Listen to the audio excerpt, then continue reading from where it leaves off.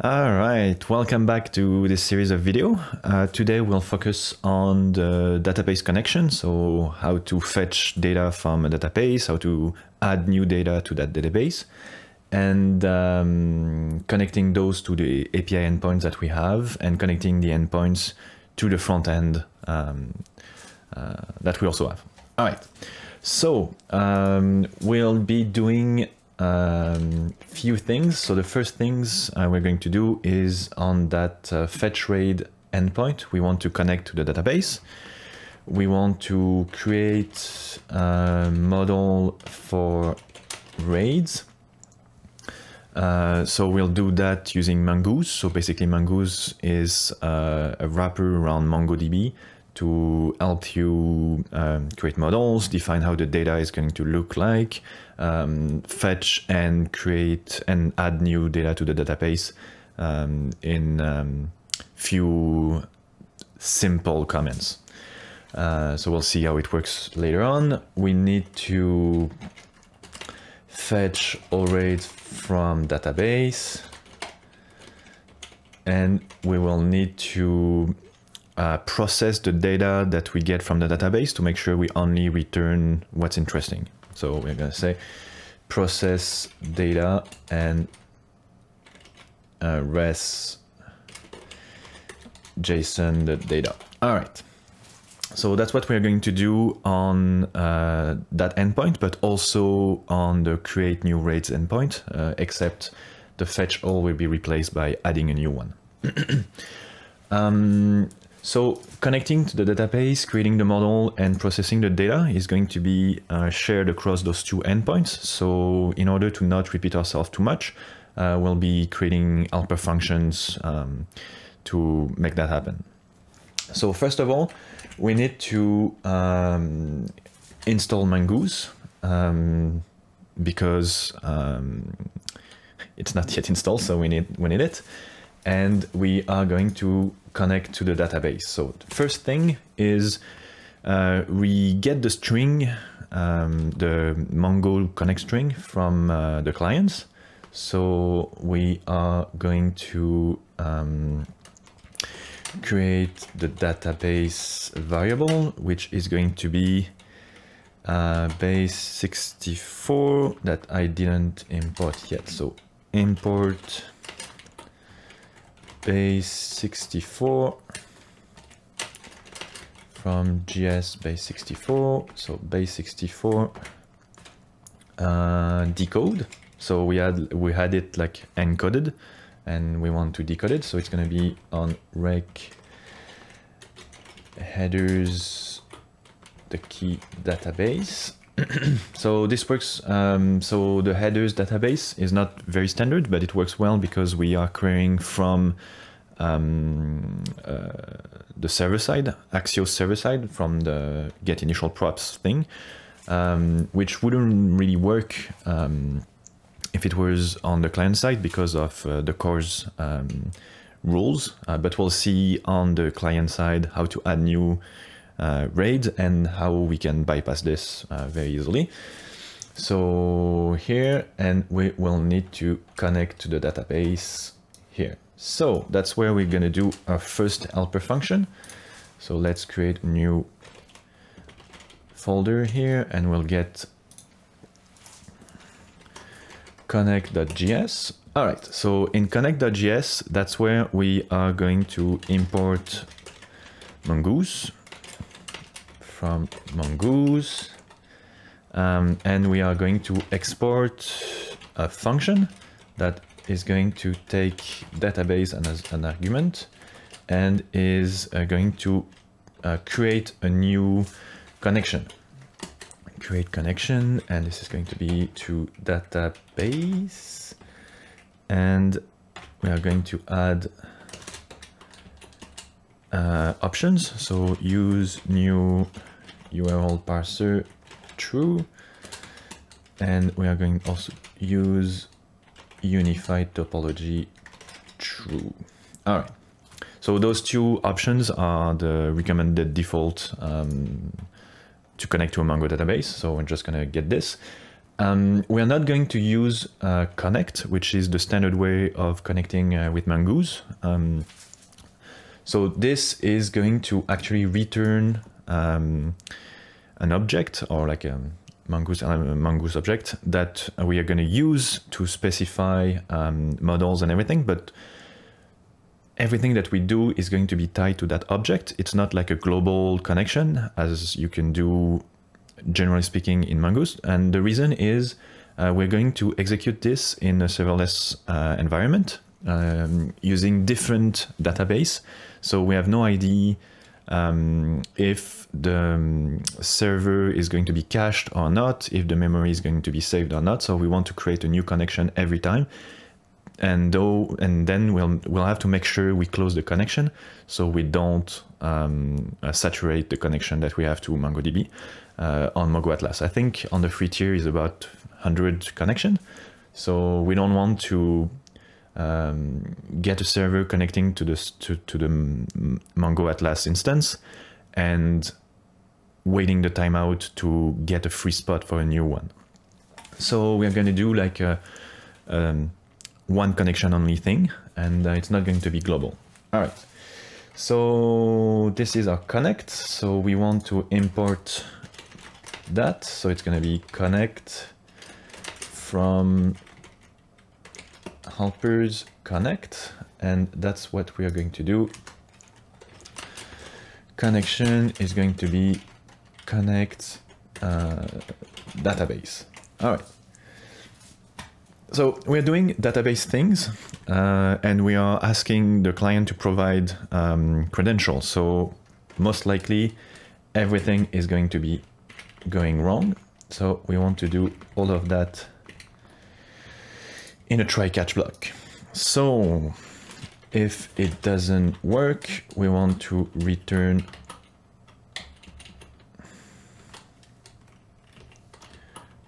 come on.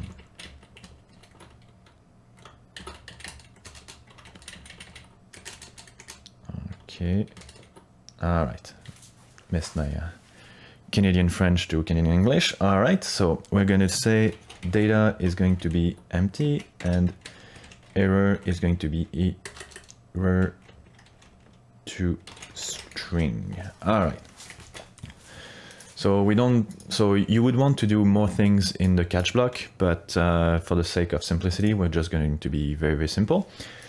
So connection to the database, we have it. We need to create a new model then. And that's where we are going to have a second helper function, let's say. And this is going to be the RAID schema. So here again, we're going to import Mongoose from, oh yes, Mongoose. And this is going to be RAID schema.js, of course. All right, and this is going to be a constant schema from Mongoose schema. All right, and we want to export default, a new schema, and this is going to be our schema. So we want a name. This is going to be type string, and the default is going to be my RAID. Okay, and we want to get a date, which is going to be a type string as well, and the default is going to be new date, and it's going to be 2 UTC strings. All right, so now we can import that RAID schema from helpers RAID schema. So here what we will do now is create an object tied to the connection using this schema. So it's going to be RAID is equal to connection model, and we're going to call it RAID using read schema. All right, so now we have this, we are going to fetch everything, and that's where Mongoose kind of shine. It's very, very simple. You just say that you want to fetch raids is equal to await. So we are awaiting because database may take some time, so everything is asynchronous. So we want an asynchronous function, await raid.find. So basically this will return all of the raids. So yeah. And now we need to process the data. And for that we will get a new helper function, which is being called process raid.js. All right, and this is going to be not importing anything actually, so it's going to be export default. It takes a raid as argument, and this is going to return clean is equal to raid doc. This is going to return, okay, so that dot underscore doc is where you get the actual data from the database, because just the raid itself coming from Mongoose will have lots of function on methods attached to it, like save, you can push things to specific things, you can populate things and stuff. We are just interested in the actual data. So we want an ID, which is going to be clean ID. We want the name, which is going to be clean name. And we want the date, which is going to be clean date. All right. So we have this, we're gonna import it. Process raid from helpers process raid, and now what we can do is this is going to return an array, so it can be empty, but when we push things it will be full of things. So what we can do is actually process all of that within the return. So this is going to be fetch raids map, and for each we are going to process raid. All right, so for each raid that comes in, the function is going to be called, clean the raid, and return the data that we want. All right, we are going to get consistent with our error here and say that it's going to come from data. Okay, and we want, of course, to remove this because you don't want to have two res things. You could also just return, it just doesn't really matter. Okay. All right, so this would be good.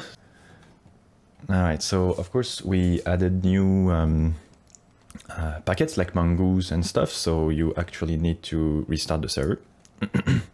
Oh, it won't just work. All right, compiling, there we go. And now we can actually build everything. All right. Okay, so everything is good. We now have a problem here, and that's just because we changed the way data is going to be transmitted. It's not just like a straight array coming from the endpoint. It's going to be in the data. There we go. Okay. So as you can see, I have already added few things in the database. I'm going to get it there.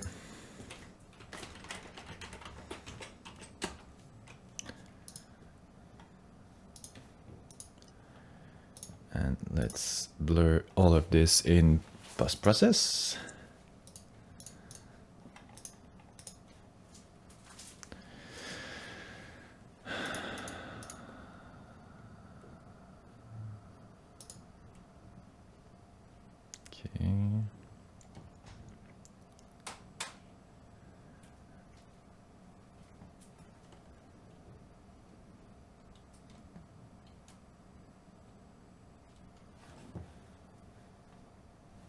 All right, so we have 3 raids that were in the database, and we get them here. So they are put in the end of the list just because there's no date object associated with them. So first of all, we're going to remove that line at the bottom. You really don't need it. And we will need to change a little bit of the logic in our calendar thing. So if there are props raids, we want to create new, what we got from the dummy API was the string, but we are now getting dates. So you're not always in control of the API endpoint. So you are going to need sometimes to process the data a little bit. So in our case, this is going to be date.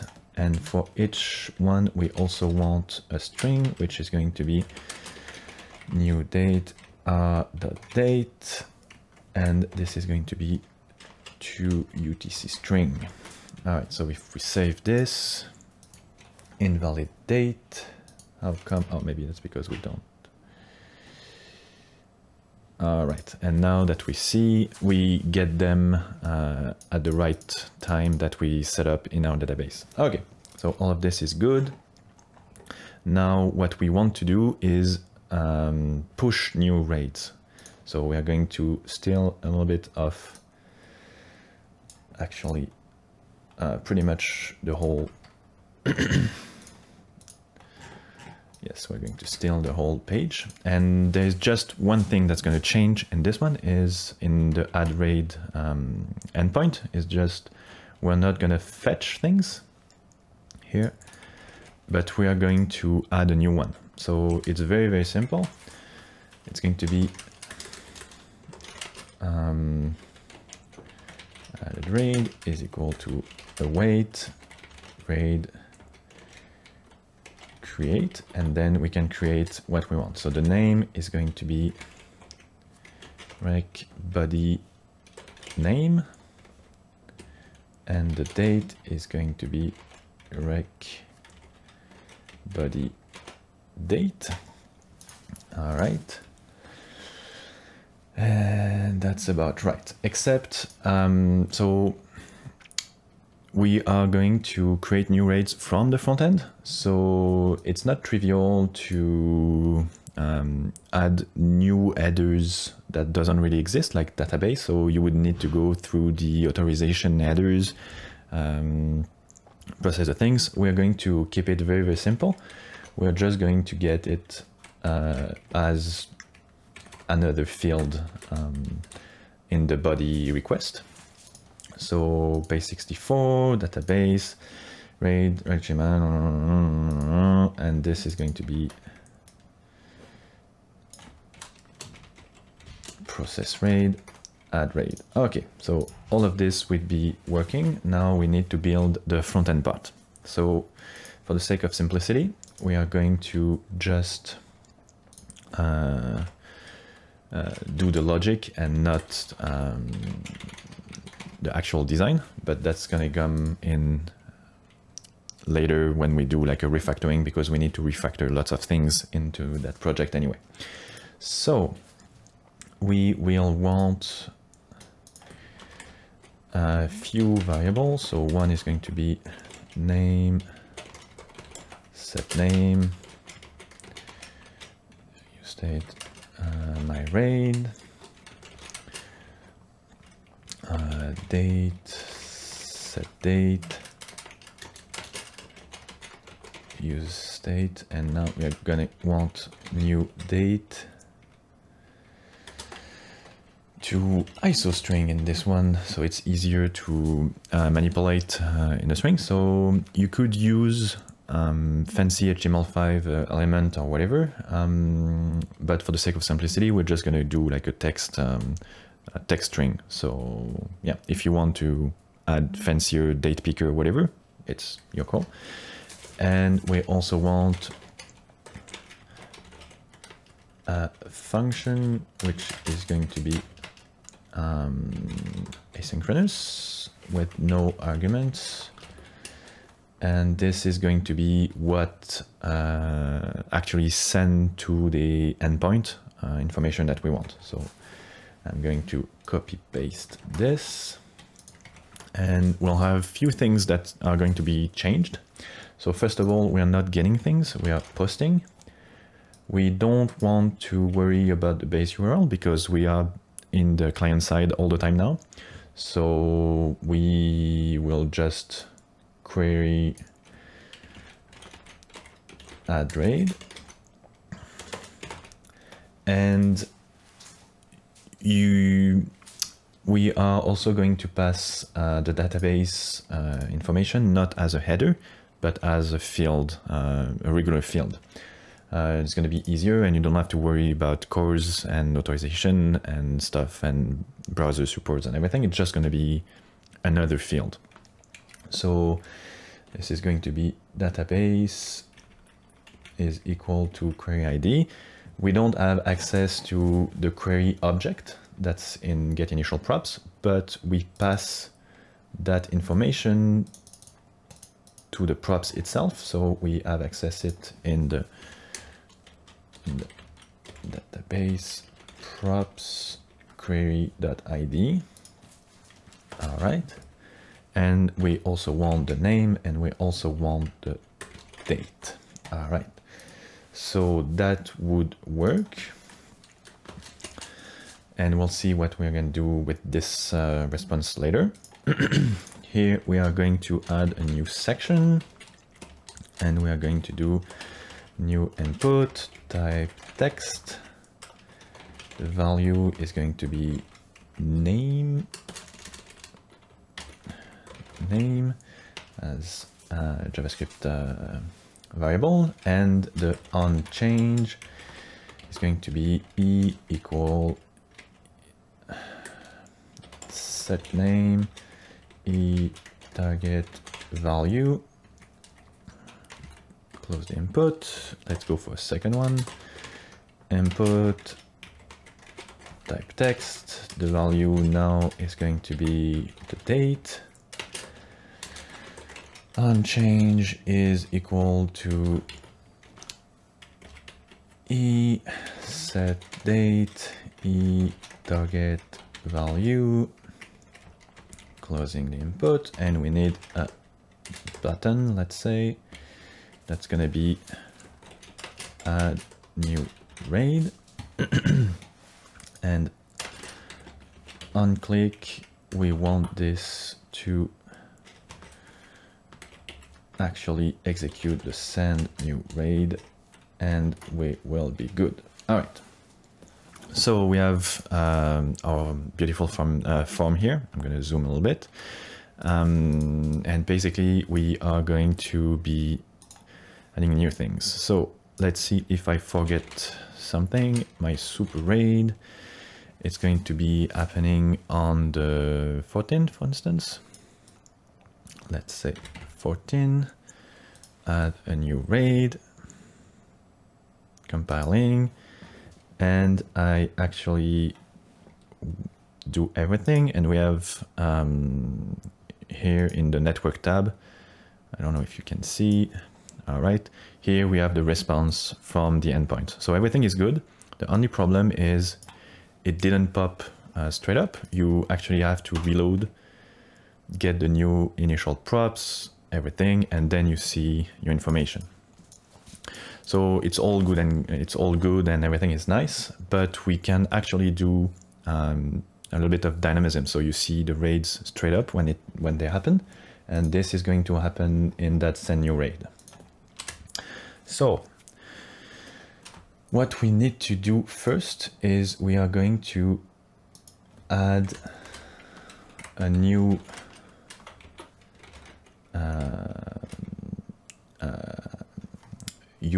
a new state for that component, and this is going to be raids set raids, and this is going to be use state props raids. So we're going to get all the raids that we got from props, that we get from the get initial props, save them into a state, and pass those raids as a props to our calendar component. This will allow us to dynamically add new raids without needing to reload anything. So just to do that and making sure nothing changed is going to be like this. We compile, everything is good. We still have our raid that we fetch from the data, but now we have access to set raids, sorry. So we are going to set raids. So here you would need to verify the data is actually well formatted and everything, but yet again, for the sake of simplicity, we're just going to bypass this. So set raid is going to be equal to all of the raids that we have now, and we are going to add response data. So that's the data that we get from the response on Axios, and on that data there is a data object again, data. So this would be enough to just add new things. So there we go, it's rebuilt. We're going to reload to make sure there's no funny business going in, and we are going to say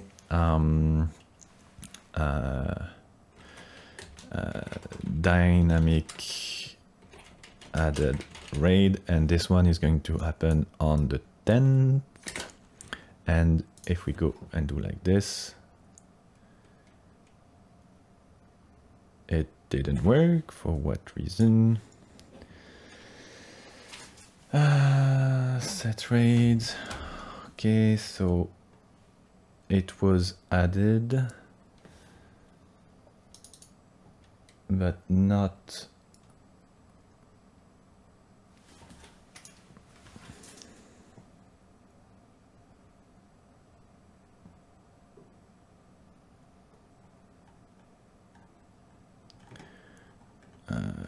Okay.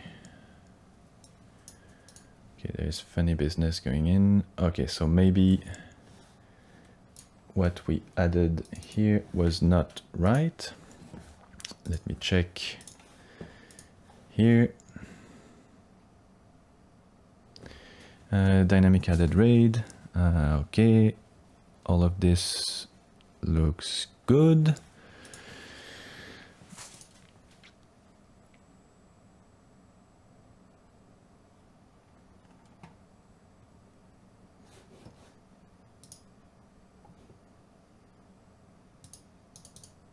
Response data.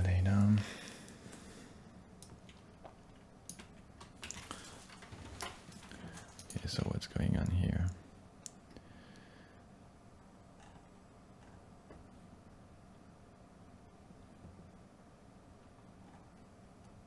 Where is it?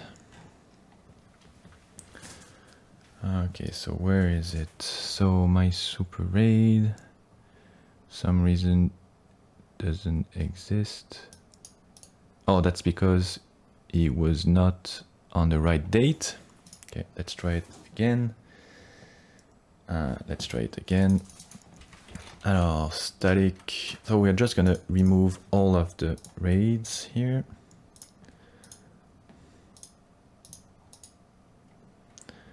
Let's go. It's not the perfect interface because there's a lag on top of it. All right, so let's reset everything. Okay, so we have all the resets. We have static added raid on the 10th.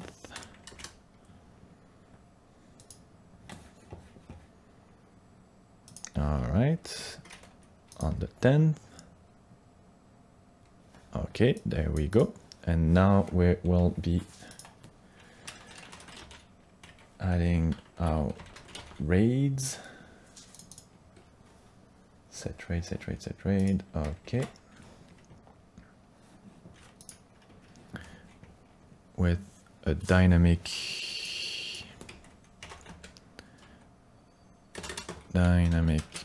added raid, and on the 11th. And there we go, dynamic added rate. So maybe we just needed to reload everything. For some reason, sometimes hot reload doesn't work as we want. Yeah, basically that's it. So now if I provide that string that I have as my URL to anyone, they can see all of the raids I added. They can also add their own raids. And that's where you might want to add a new user. So I'll show you how to do things like this. So you want to go to connect here in the Mongo Atlas. I'm going to here, and you want to go back here, and you can add new users that can access that collection or that database. And you may want to add a read-only user. So basically you would just go here, select read-only, enter database password, and you can do just the same as we did here, but with the user and password of the read-only, so people can only read the raids that you yourself add. But if you want to share your actual good string, you can just do it, and this will work here. So there you go. You have the whole project, and this is going to be hosted on the calendar.classicworldtools.com. So if you want to create your own database, let's go do it. Add your connection string, and you can add your raid yourself and broadcast them if you want read-only for your guild members or whatever. And yeah, that would be all. So the next step would be to refactor things. So I might do a little bit of design and everything off camera, making sure everything looks a little bit nicer, and yeah, handling all the errors and everything. But yeah, if you want to set a static database, you can also do that using the now secrets option. So you can search for now secrets, now.sh secrets on Google, and you'll see how you can add secrets to your now account and push them into your code. It's very simple. But then you would bake the database right into your code, but you could host it yourself, and you don't have to provide any of your password and username and all of that to people you want to show your rates to. All right, so I think that's pretty much all for that project. And I think the next one is going to be building a resume in Gatsby. So I'm going to do that over the weekend, I think. And after that, we will be doing a lot of research into parsing and serializing, because it looks like the next big project is going to be the graph object notation. And I think there is a real need for something like this. So yeah, stay tuned. And if you want to know more, you can subscribe, and I'll keep popping in your feed. All right. See you in the next video, and cheers.